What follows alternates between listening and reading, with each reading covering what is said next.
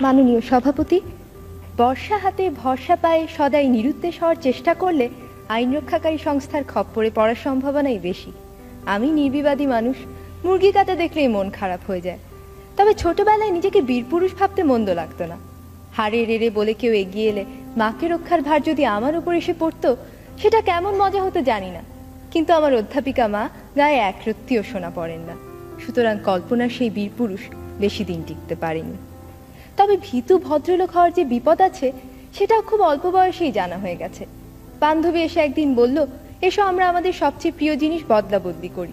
আমার চমৎকার বিদেশি ছবি আঁকা পেন্সিল বাক্সটা গেল, বিনিময়ে পেলাম তার পরিত্যক্ত রাবার।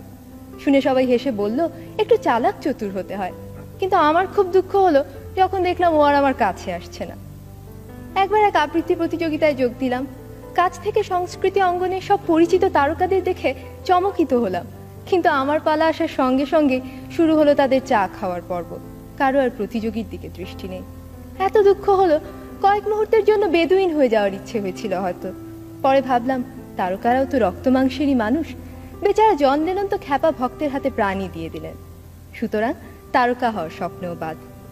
কিন্তু একটা প্রতিযোগিতা কিছুতেই এড়ানো যায় না।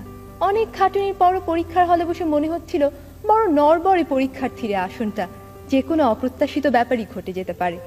হলেও তাই, কম্পিউটারের কুয়াশায় হারিয়ে গেলাম।